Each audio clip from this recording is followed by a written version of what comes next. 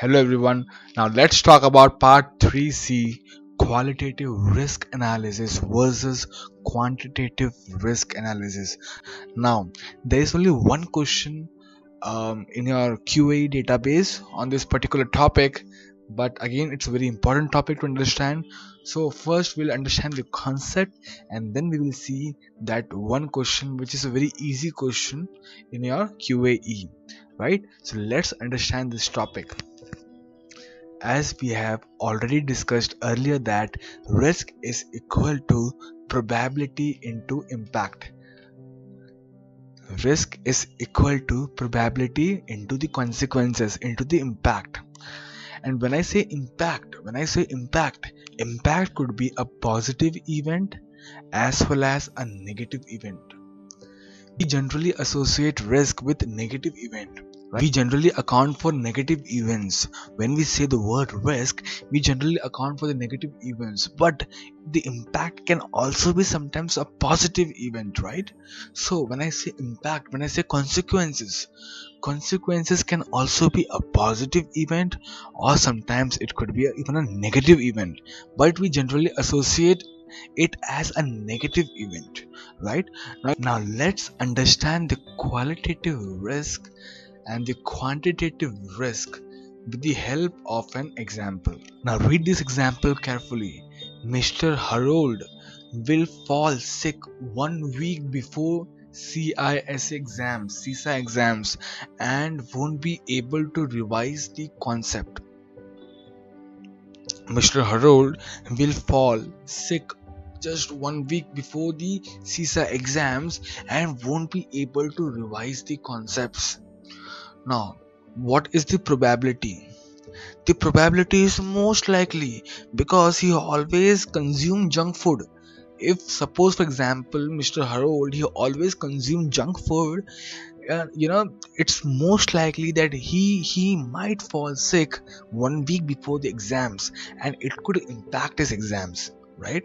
So here the probability is most likely, and when we say the impact is he won't be able to clear the CISA exams, and the impact is high and severe impact. Now understand the example given in the quantitative risk.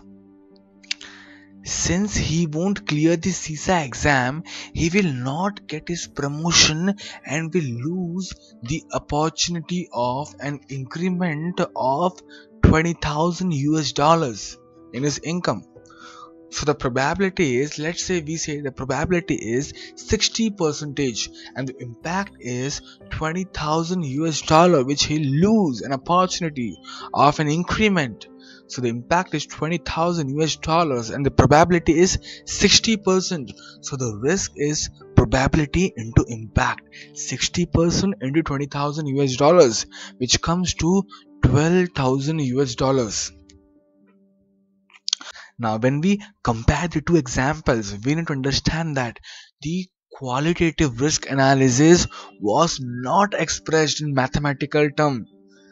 When I say that Mr. Harold will fall sick 1 week before the CISA exams and won't be able to revise the concept, and the probability is most likely because he normally consumes junk food, so he won't be able to clear the CISA exam, which will have a high impact.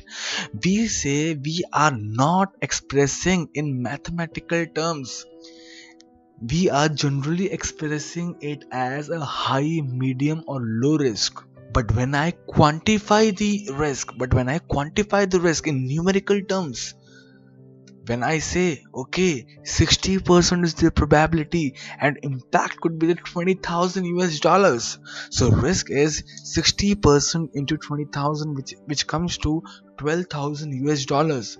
Now this is expressed in mathematical terms. We are objectively evaluating the risk in numerical terms. So what happens is, let's look at the process of risk analysis. First we maintain a risk register where we will perform qualitative risk analysis, right? Where we will perform qualitative risk analysis where the risks are not expressed in mathematical terms, right?